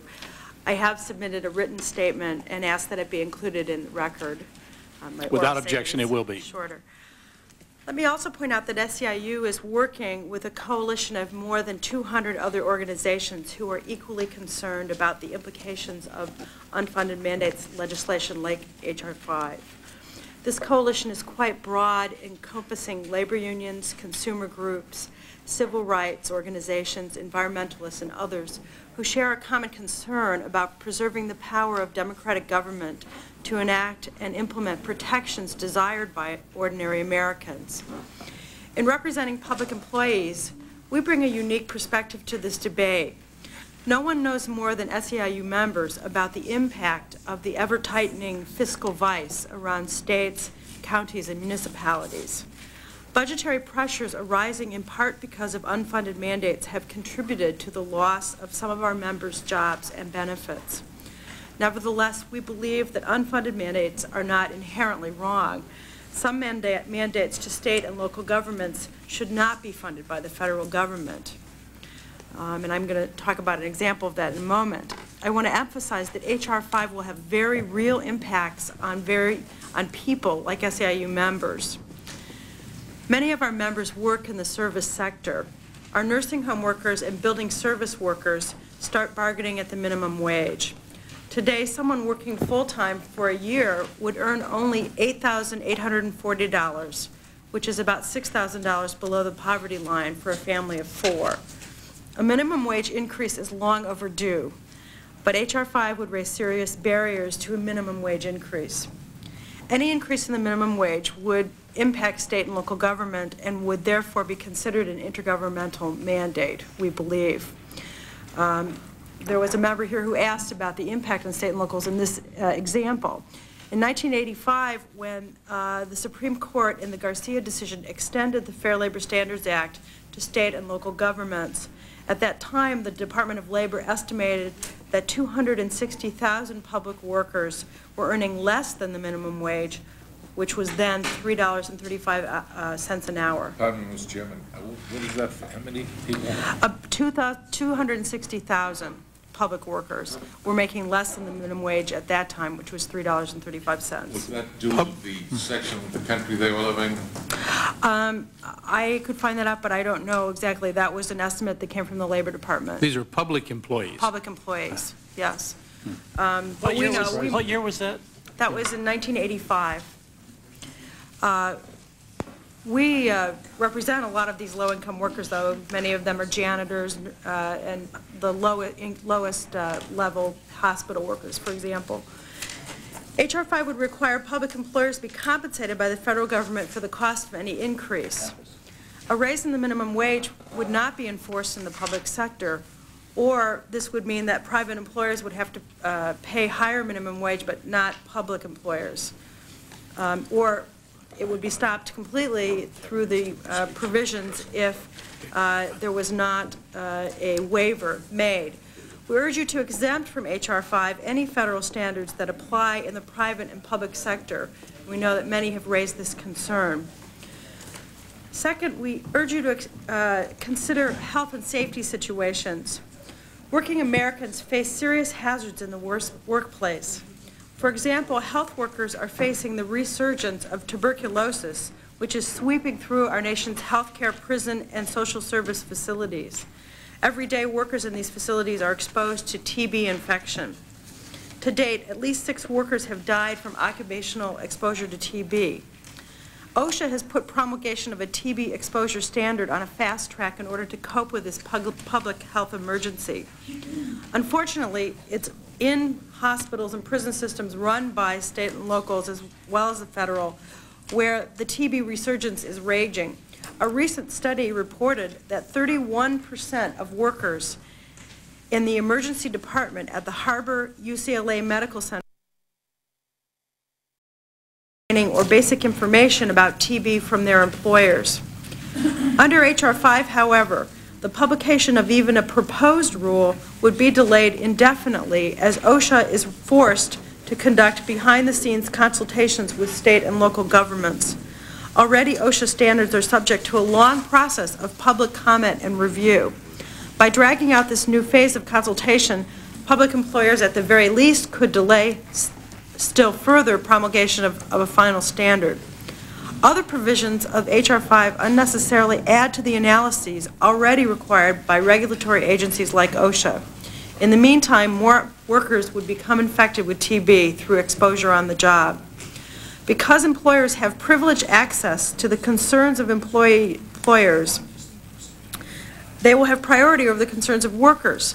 This ultimately is the goal of some proponents of the unfunded mandates reform, to stall the machinery of government when it acts to protect working people. SEIU strongly objects to these provisions of H.R. 5, which give a privileged status to employers over workers in rulemaking process. We think that the proposed bill needs to be amended. It is too broad. Several exemptions would remedy this. H.R. 5 should exempt laws related to the health and safety of workers or which establish or enforce rights of employees vis-a-vis their employer. A second exemption is needed to guarantee fair and equal treatment for private and public sectors. H.R. 5 should be amended to make clear that it does not cover any mandate that falls also on the private sector. A third exemption is needed to ensure that the proposed bill does not undermine public health. I was here and I heard the testimony regarding some additional language that Mr. Spratt proposed yesterday, and I have not seen that language. But I would say that we also are quite concerned about the application of this bill to reauthorizations, and we find it inconceivable that the proponents intend to place in jeopardy existing laws, including regulations of child labor, protecting clean air and water, and setting a federal minimum wage. SEIU urges the committee to weigh carefully the far-reaching implications of this bill and to give thorough consideration to the amendments we've suggested. Without these amendments, this legislation will serve only to increase the frustration of ordinary citizens. With the ineffectiveness of a federal government so tied in knots by incomprehensible procedures that it cannot enact the simplest protective measures that they demand. Thank you. Well, Ms. Donaldson, we thank you very much for your testimony, and if you can stay for the rest of the panel, we'd like to question all of you at the same time, if that's all right with you. Next on the list is Jim St. George of the State Fiscal Project Center of Budget Priorities. Thank you, Mr. Chairman, for the opportunity to testify in this legislation. With me is Richard Cohen, a senior fellow at the Center on Budget, and with your permission, I'd like to have my written statement and an attachment included in the record. Without objection, it will be. Thank you. Much of the research that we undertake at the State Fiscal Project is aimed at improving the fiscal conditions and fiscal structures of states. We believe that it's important to explore policies that will enhance the fiscal stability of state and local governments to ensure that states and localities are able to meet their obligations to low and middle income families. Focusing attention on the fiscal impact of that federal policies have on state and local governments is a valuable contribution to that effort. There are other, perhaps more significant causes of fiscal problems in the states and local governments, particularly the threat of cuts as a result of deficit reductions that may dwarf any impact of new mandates that this Congress would impose. At the same time, it is, state and local officials are correct when they assert that the impact of unfunded mandates has grown in recent years and that this change has indeed limited their ability to establish priorities based on local conditions. However, while it's important to address the impact of unfunded mandates, we will suggest changes that could significantly improve this legislation. The House bill should be amended to allow the Rules Committee to play its historic role in waiving points of order that unnecessarily obstruct the passage of reasonable and important legislation. Second, The private sector cost estimates envisioned in the bill should be limited, as recommended by the Congressional Budget Office last year, to a small number of important bills, the list of which CBO would develop in conjunction with congressional leaders. And thirdly, the charge to the proposed new Unfunded Mandates Commission should be broadened to include an assessment of federal aid and tax advantages available to states and localities to ensure a balance in their report. While we recognize the potential damage that can be done by unfunded mandates, it's important to acknowledge the legitimacy of some unfunded mandates. The value of certain unfunded mandates is implicitly acknowledged by the authors of this legislation insofar as they have exempted from its provisions legislation protecting constitutional and civil rights. Although this exemption applies to bills that were once extremely controversial and were attacked because they imposed national standards on states and localities, today it's accepted almost universally that the federal government may legitimately impose such unfunded mandates on states and local governments. There are a variety of additional areas where unfunded mandates to impose national standards can also be appropriate, such as employment conditions, safety and health regulations, environmental protection, public safety, education, and so on. Reducing pollution, for an example, is what economists would call a public good. It may not be in any particular state's self-interest to bear the cost of curtailing actions that pollute rivers, lakes, or oceans, but it may well be in the national interest for all states to do so. Similarly, it is certainly in the national interest to ensure that children from low-income families receive cost-effective preventive medical care, even though a particular state may not believe it is in its own short-term interests. In those cases, it may require a federal mandate to impose those requirements.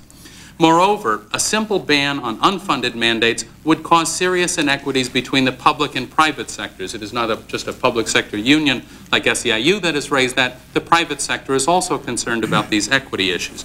Consider how an increase in the minimum wage that she discussed would affect a public hospital and a private hospital operating in the same city, perhaps even in the same neighborhood. The minimum wage currently applies to both the public and private sectors, so under the provisions of this bill, the federal government would either have to pay the costs, the incremental costs for states and localities of a minimum wage increase, or it would exempt them from its provisions. If the public hospital were exempt from the minimum wage increase, while the private hospital were subject to its provisions, the private hospital would be placed at a competitive disadvantage relative to the public hospital. We don't believe that it's the intent of this legislation to put the private sector at a competitive disadvantage. Although it's important to think critically about the impact of federal mandates, it would also be a mistake to view the complex relationship between federal government and state and local governments solely through the prism of unfunded mandates. The federal government also provides significant financial assistance to states and local governments. The list of programs under which federal government currently provides support to state and localities runs for several pages in the budget and would include a wide range of policy areas that are traditionally considered state and local responsibilities, including things like job training, housing programs, juvenile justice, crime prevention, transportation, wastewater treatment, and education programs. The federal government also provides substantial subsidy for state and local income and property taxes by allowing such taxes to be deducted in determining federal income tax liability. These tax expenditures reduce the cost of state and local taxes to taxpayers who itemize on their federal returns.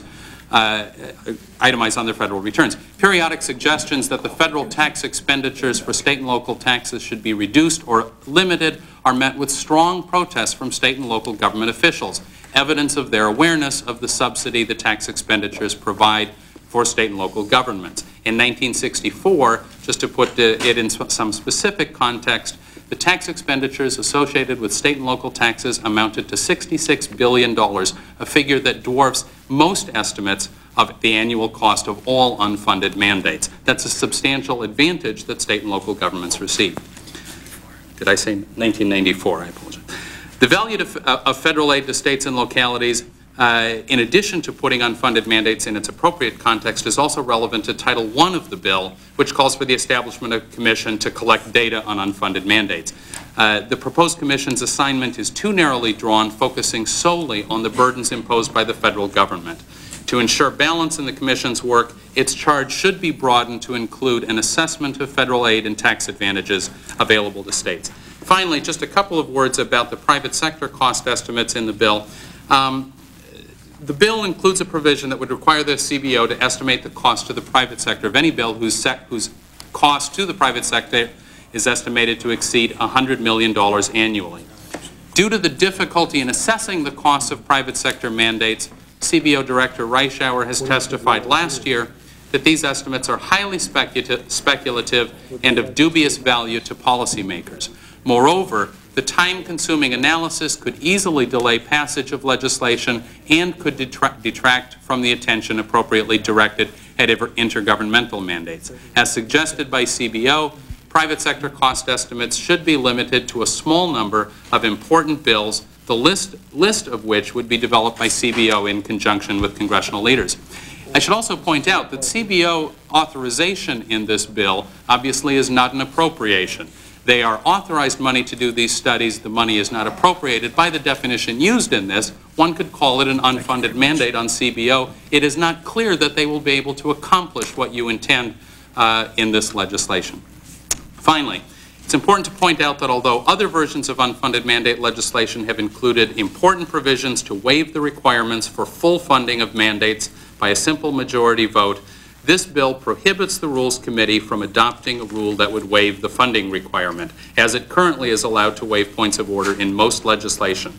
This proposal would establish profound and potentially unprecedented limits on the Rules Committee's ability to structure legislative debate and to serve the public interest. The bill should be amended to allow the Rules Committee to play its historic role in waiving points of order that unnecessarily obstruct the passage of important and reasonable legislation. Thank you. I thank the gentleman for his testimony, and let's move on to Greg Whetstone, Director of Legislative Natural Resource Defense Council. Mr. Chairman, members of the committee, thank you for the opportunity to be here today. I am indeed honored to be one of the only 3 outside individuals to be allowed an opportunity to testify on this sweeping legislation which is moving through Congress so quickly. I'm here today representing the Natural Resources Defense Council. We are a 170,000 member organization dedicated to the protection of the public health and the environment. NRDC has long stood with state and local officials in support of measures to address their financial concerns, including major new funding programs to help them in their efforts to carry out the Clean Water Act and the Safe Drinking Water Act as recently as last Congress. However, we do not feel that this bill, H.R. 5, is a responsible solution to state and local budget problems, and we reluctantly oppose it. After a careful analysis of this bill, NRDC has joined other environmental organizations in concluding that in its current form, H.R. 5 could undermine important programs, including existing programs, for controlling public health threats associated with governmental pollution. And we urge the members of this committee to look beyond the rhetorical slogans about unfunded mandates to the reality that municipal governments have responsibility for some of our most difficult and dangerous pollution problems, including human sewage, which we may remember used to be simply dumped in rivers before we had that unfunded mandate or partly funded mandate to deal with that problem. Toxic air pollution from incinerators, which is now much more effectively controlled under the Clean Air Act, an unfunded mandate, if you will, and drinking water contamination. These federal mandates to which I've referred provide crucially important health protections that will, we fear, be jeopardized under the language in this bill. We urge the members to preserve these existing laws in an unequivocal fashion. I have listened to the members on the first panel explain that this bill does not apply to existing laws and mandates. And unfortunately, the language in this bill does not specifically specify that, and I would hope that members on both sides of the aisle would be receptive to a clarifying amendment that unequivocally makes that point clear. This is important in a variety of areas, but in particular in the context of environmental laws because many of the landmark environmental laws either are or very soon will be subject to reauthorization. That is, the initial reauthorization periods have expired and the reauthorization is due, either already due, in some cases long overdue, or due in the next year or two. That includes the Clean Air Act, which is up next year, or perhaps the year following, the Safe Drinking Water Act, the Clean Water Act, the Resources Conservation and Recovery Act, which deals with hazardous waste. Efforts to deal with these laws and to carry the laws out are crucially important. But unfortunately, the language in this bill as it currently stands would probably provide a lethal point of order under which any member on the floor of the House of the 435 members could effectively veto the legislation, prevent it from going forward. And the notion that a Congress which is committed, I know, to ending gridlock should be enacting something that could do so much to promote gridlock is of great concern. We note that if you look at a very concrete example, I think something that the members of this committee, I believe, all supported last Congress, were the consensus amendments to the Safe Drinking Water Act, which were brought to the floor of the House late in the session with the support of not only the environmental community, but the community of water suppliers and state and local governments. As drafted, the bill before the House would have provided vitally important health protections to children and pregnant women and infants, people that are particularly sensitive to drinking water contamination, and done so in a way that would have saved a great deal of money for state and local governments. That bill passed the House overwhelmingly last Congress. However, if that bill were to come up under this legislation, it is, in our view, as we look at the legislation, there is a very significant likelihood that it could be blocked by a point of order. And the reason is because in that bill, as in my view in any future environmental reauthorization, there are trade-offs. There are significant relaxations and reforms to save money for state and local governments, for example, in monitoring drinking water contamination. But there were some new programs. There was a program to assure that people who operate water treatment facilities for drinking water are adequately trained, something very important, something that was part of the problem that left more than 300,000 people ill in Milwaukee, Wisconsin last year. But that is a mandate. And if the legislation is viewed in terms of are there elements within the legislation that constitute unfunded mandates, then we would find the point of order would lie against the legislation. And the key language, just to point out, is in section 421(7) of the legislation that excludes from the definition of direct cost already being incurred for the same activity. And if the same activity is defined specifically so that, in this case, water treatment operator training, if you will, it was not already mandated, then we'd be in a position where that bill would effectively be able to be blocked, which would be, I think, a very unfortunate thing that members on both sides of the aisle would regret. Now, we urge members to look also very carefully at the point of order provisions, which, in conflict with some of the statements in the first panel, do not allow a majority vote on the floor of the House of Representatives to overcome the objection. What would be necessary, as has been referred to, I believe, by members of this panel earlier, is a second rule. And while this panel, I know, is a fine deliberative panel, it is by nature a panel that is partisan because it has a high ratio of majority to minority. That's a 9-to-4 ratio. And on the floor, the ratio is, of course, very different. And all members should be given an opportunity to decide if these mandates are worthwhile. So we would also urge that the panel provide a direct opportunity to appeal a point of order on the floor so that all members could participate. Finally, would like to comment a little bit about the timing of the movement of this legislation, because this bill has already been reported out of one committee. We are grateful for this opportunity to testify, but this is the first occasion.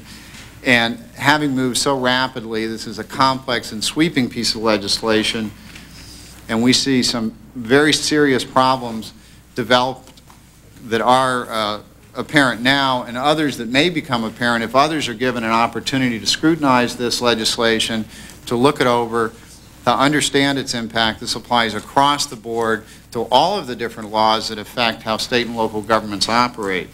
And we urge members to provide a little more opportunity for consideration before moving this through. Just to give an example, is the on-off switch, if you will, for mandates that says that the mandates apply if they're funded, but if the mandates are not funded, then they cease to apply. Now, intuitively, I can see where, well, that may make some sense, but from the standpoint of how are we going to carry out these laws, how is the state or local government going to make a decision? Suppose that the mandate involves installing a treatment facility on an incinerator.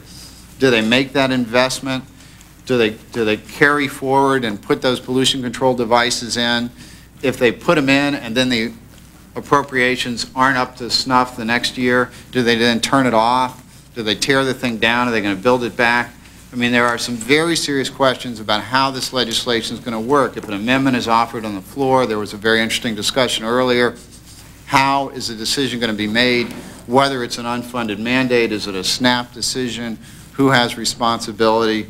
These are very serious concerns that could end up gumming up floor consideration for bills that you may not initially think have anything to do with unfunded mandates, but that could potentially be construed that way.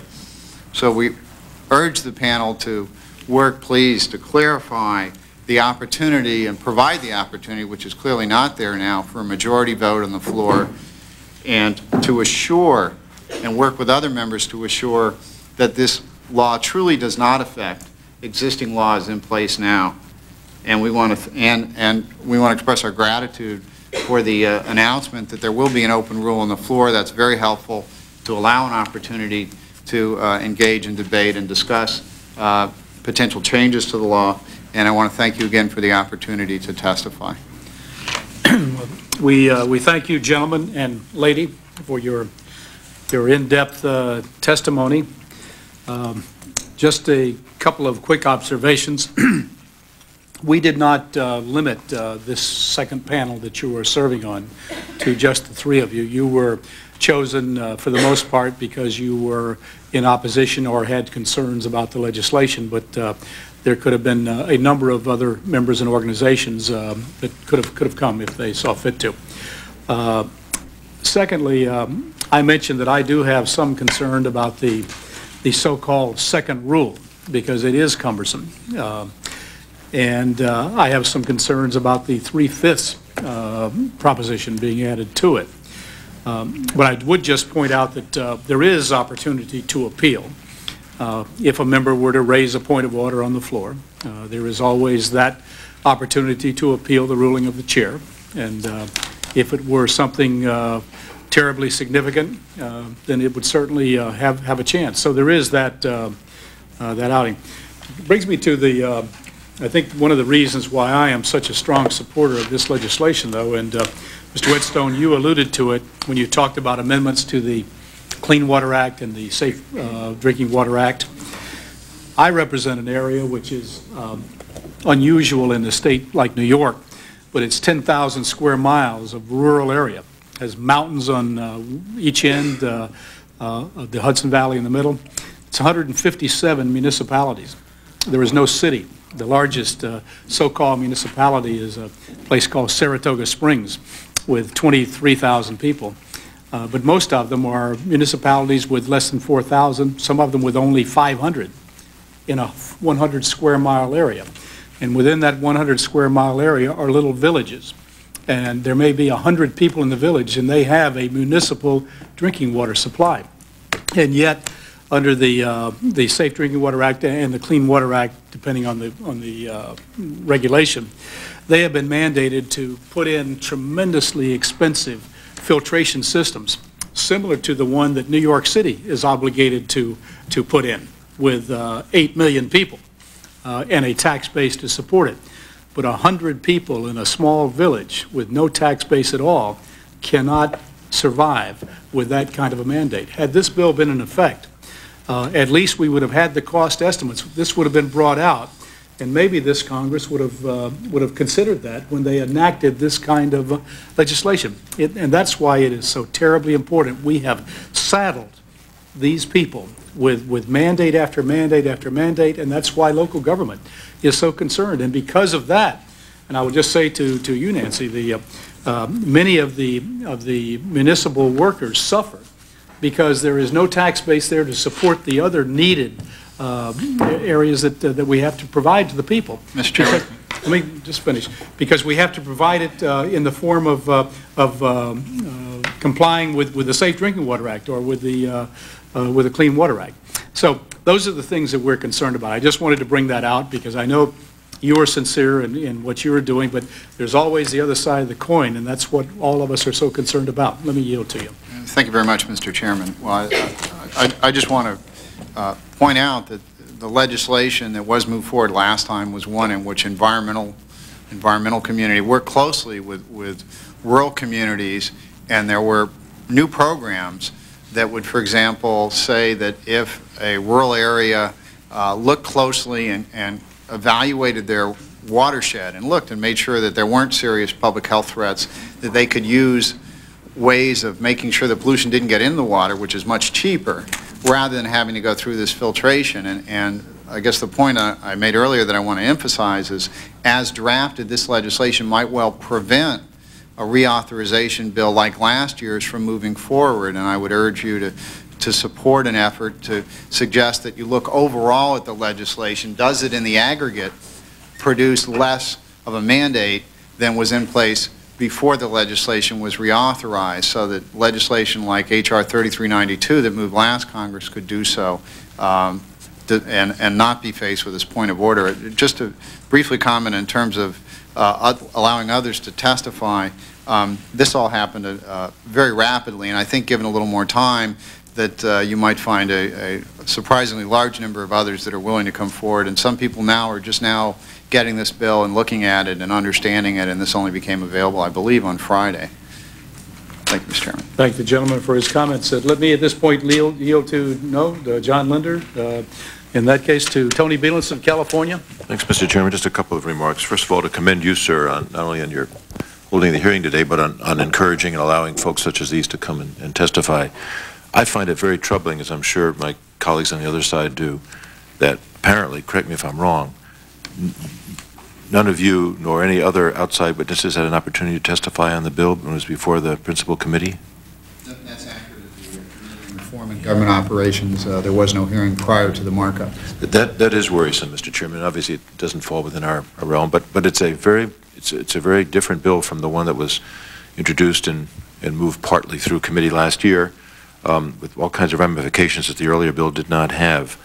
And it's very troublesome to many of us, I'm sure, that some of the problems and the questions that these people bring up didn't have a chance to be aired in that committee. It may well be that there are adequate answers to them. It certainly is true that an awful lot of our Republican friends, as well as Democratic friends, would be responsive to some of the questions that these folks are raising and could have and probably would have made some changes in the bill when it was in its principal committee the last couple of days, which we're not in a position to make here. So I'm sorry that's occurred. That's not the proper way to write legislation around here, as I know our chairman agrees, and I just wish the authorizing committee had somehow done its work in a more cautious and careful and manner, taking a little bit more time than apparently they did. I mean, that's a frightening proposal, frankly, that our idea that a bill that has so many ramifications as this, that there was no opportunity for the public and for affected peoples to have an opportunity to testify on the bill. I mean, I find that outrageous, to put it mildly. All I can say is to our friends from the communities who were represented here today quite ably before us, that, as the chairman announced earlier, and I'm glad to hear it, that apparently we will have an opportunity to have an open rule, and I can only urge you in the next week or less or so to spend some time carefully constructing or coming up with some amendments which would seek to solve some of the problems that you quite properly bring before us today, and see to it that some members who who feel strongly about these kinds of things have an opportunity to present them on the floor, including Mr. Klinger, who's a very thoughtful and sensible and good person, as all of us know, and some of the other Republicans on that committee. I think if some of these problems that you brought up were brought to their attention in a timely manner, you may well find that they can solve some of these problems for us, perhaps even before we get to the floor. Thanks, Mr. Chairman. I might just say to my very good friend from California that we mentioned that this bill would not be reaching the floor until a week from Friday. It is the intent of this Rules Committee, at the instruction of the Speaker of the House, to abide by the rules of the House, and we are going to give ample time. We're going to try never to waive the 3-day rule, so that members have ample time to read the bill. And that doesn't mean that that we can adhere to it all the time, but we're going to make every effort to, Tony, and your remarks are well We appreciate that, Mr. respected. Chairman. Are there other members that would care to speak on the, or to ask questions? Scott McGinnis of Colorado. Hey, Mr. Chairman. Mr. Chairman, I wasn't going to comment until I read the written statements that have been submitted to the record by a couple members of the panel. And I would like to comment on that. First of all, to Mr. Whetstone. Mr. Whetstone, you make the comment, first of all, it's a little ironic that you use the word rhetoric throughout your statement. In fact, you use the word rhetoric in this sentence.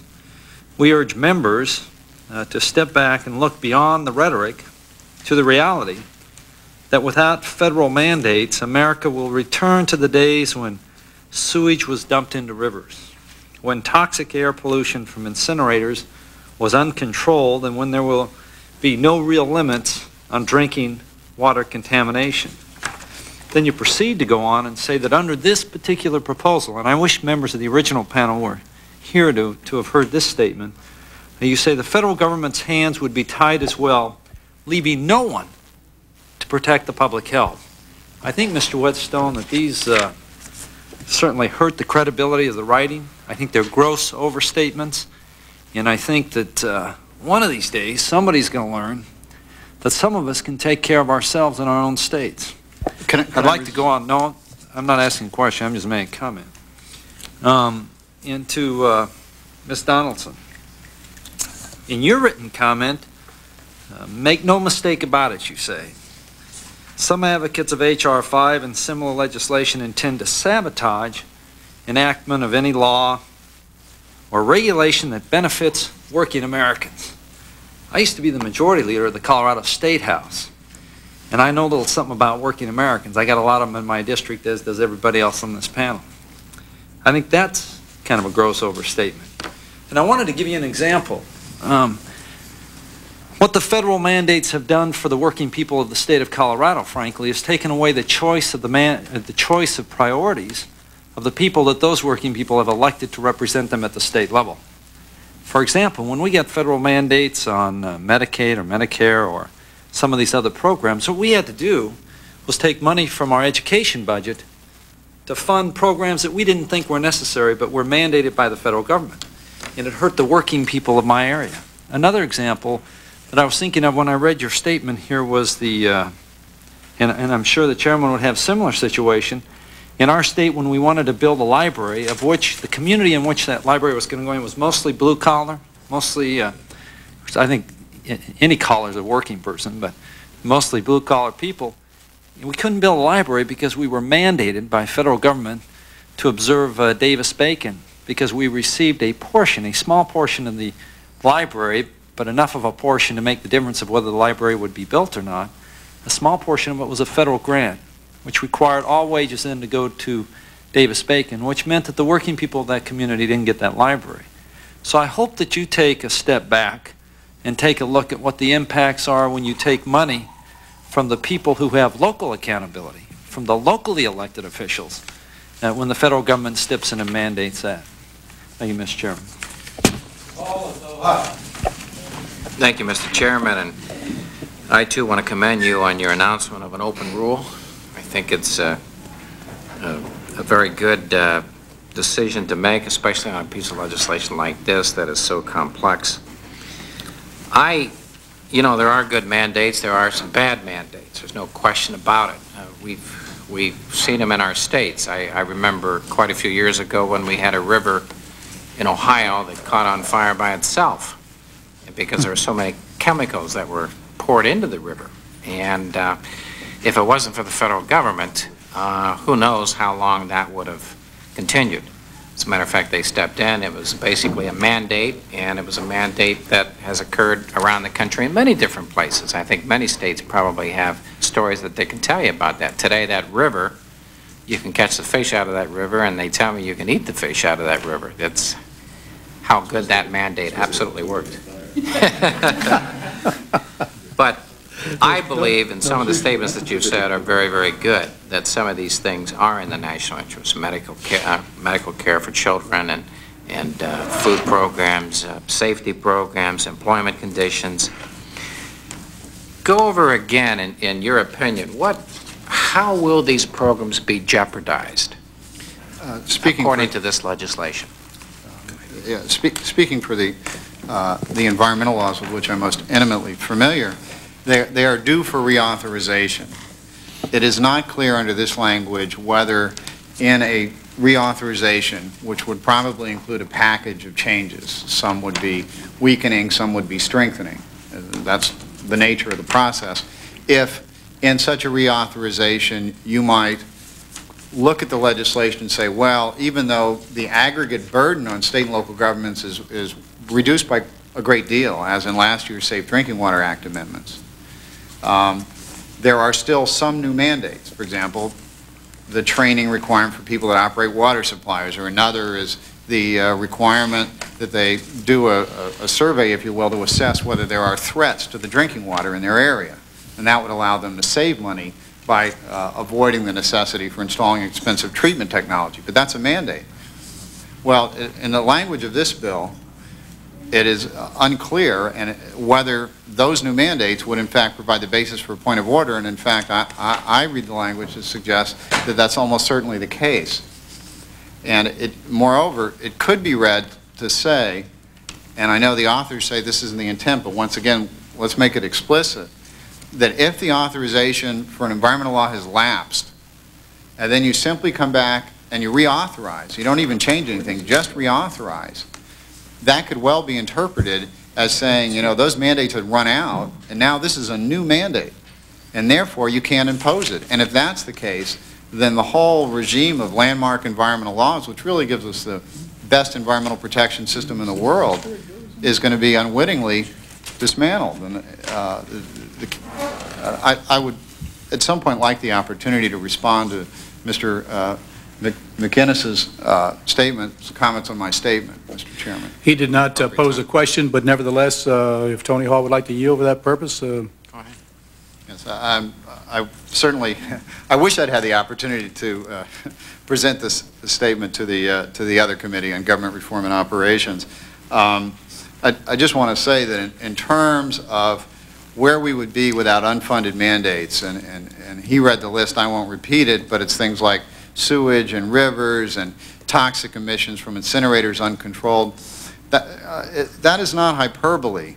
That is history. That is what happened. That is why these mandates were developed, because without them, we could not effectively deal with these problems, nor with the many other problems in which the way one state acts or one community acts affects the quality of life in a community downwind or downstream. And I wish Mr. McInnes was still here so I have the opportunity to engage with him, because I think if he stepped back, he would see that this is not hyperbole, and that maybe when it comes to the basic approach that we're taking, we're not in such disagreement. I would like to also respond to Mr. Hall's question. Go ahead, Nancy. As a representative of public employees, we find it incredibly ironic that this Congress and the leadership in this Congress that has just applied on the House side, for example, existing federal laws to the Congress is now talking about exempting state, local governments and counties from having to pay an increase in the minimum wage, for example, because of this bill, which says unless the federal government pays for employees, it won't happen. We also are, on the regulatory front, the ability to have secret consultations that are not open to public review on matters such as health health and safety of workers in the workplace, and to keep that from being applied to public workers, if it were applied to private workers, is truly outrageous and inequitable, and this is just the kind of thing that this bill would automatically do. Go ahead. Thank you. Respond to your questions about how specifically this bill might affect legislation. It's always hard to talk about future unfunded mandates, since they are, by definition, issues for which no consensus has yet developed. And yet we all know that problems continue to develop in the country, and over time consensus develops over what the solution would be. Just some examples. Education continues to be a problem, and the occasional failure of school districts to meet their obligation and to prepare students for the next century. It's also the case that in an increasingly mobile world, it may not be in a particular city or town's interest economically to provide necessarily the full resources available to education. The kids may move out before they receive any economic benefit to it. It may be that that's the sort of thing that over time there will be an increasing consensus. The national economy is at stake unless the federal government takes more of a role in providing education. Additionally, issues like declining wages. It appears to be a problem, increasing poverty, even during a growing economy when unemployment is falling to historic lows. We still seem to need to find ways to respond to the declining wages that low-income workers receive. Healthcare, obviously, you all spent enough time last year talking about health care. Presumably you're going to again. It again is a case where there may be a public good and a public interest in ensuring preventive care that is not in the narrow interests of any particular state or locality. That may be the sort of unfunded mandate that's important to provide. Well, thank you for shedding some light. It is a very difficult piece of legislation. I've tried to read it over the weekend and understand it, and it continues to get more difficult as I listen to some of the answers and some of the statements. Thank you. Thank you, Tony. And now I yield to Mrs. Walholtz of Utah. Thank you, Mr. Chairman. I just want to comment briefly. We've heard a lot about the detrimental impact to various programs that may result if this legislation is passed. But I think it's important to note the detrimental impact to positive programs if this legislation is not passed. 5 years ago, the state of Utah realized toward the end of its fiscal year that we were going to have a $30 million surplus. And I realize that in Washington, $30 million isn't considered a great deal of money, but believe me, in the state of Utah, that is a great deal of money. We decided to divide up that money among programs that had historically been underfunded. The programs were elementary education, assistance for low-income children, assistance for the vulnerable elderly, and other programs that we felt needed assistance and that we were in a position to provide because of this surplus. As we were gleefully dividing up the pot of money, we received notice that we had to come up with $22 million within 3 months to fund a mandate that this body had decided it was going to impose on the state of Utah. We had no opportunity to decide whether the program that Congress felt was more important than those particular needs that we had decided to make. This body's judgment was substituted for the judgment of the people elected by the people of the state of Utah. So there are detrimental impacts from not passing this legislation that, in my view, far outweigh any detrimental impact from passing this legislation. I would point out, Mr. Chairman, that this bill does not prevent us from passing unfunded mandates. This bill simply provides that the members of this body have to go on the floor of the House and stand up and be counted if they want to pass an additional mandate. And I think that's a small price to pay for asserting some control over a process that I think has gotten out of control. I thank the gentlelady. Let me just make one statement before we dismiss everyone. I know you have to leave, Nancy, right away. But concerning Section 425, A2, on the point of order, and I forget which one had raised that question, but there is an agreed-to compromise by Klinger and Spratt on that language, and it would be the intention of this committee to take that under consideration and probably look favorably on it. If you have any further comment on it, the language basically says that Section 425A2 will not apply to a federal intergovernmental mandate that would not, number one, increase the direct cost of state and local governments by an amount that exceeds the threshold, i.e. $50 million, or, and this is the agreed to language change, number two, would not reduce or eliminate the amount of authorization of appropriations for federal financial assistance provided to state and local governments for the purpose of complying with the mandate. That's the language that Mr. Spratt had been pursuing, and it seems reasonable. We want to discuss it, but and if you don't have any further comment on it, we'll assume that you support that language. Is that? I would feel more comfortable having a chance to look at it, but I know we'll try to get you copies of it. And we appreciate your interest in really pinning it down, because it will make a great difference to us. Right. Well, again, we appreciate your taking the time to come. Your testimony was enlightening, and although I don't agree with all of it, we certainly are always willing to listen in this committee. We thank you so much for coming. We will, incidentally, to the other members, convene at 10 a.m. tomorrow to mark up this piece of legislation. Meeting is adjourned. Thank you.